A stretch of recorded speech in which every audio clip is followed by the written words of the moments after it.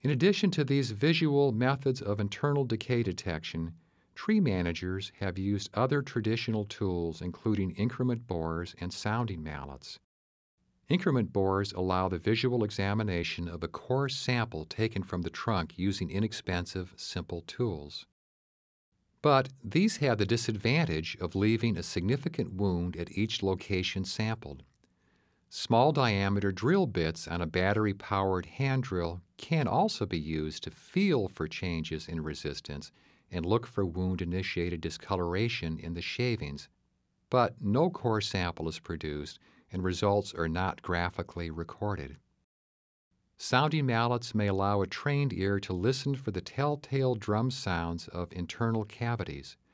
They are limited in determining the extent or location and do not produce a record of the sound wave characteristics. Sophisticated electronic tools are available to vastly improve upon these traditional forestry methods. The increment borer and sounding mallet have evolved into sophisticated electronic tools of microdrill resistance and acoustic measurements.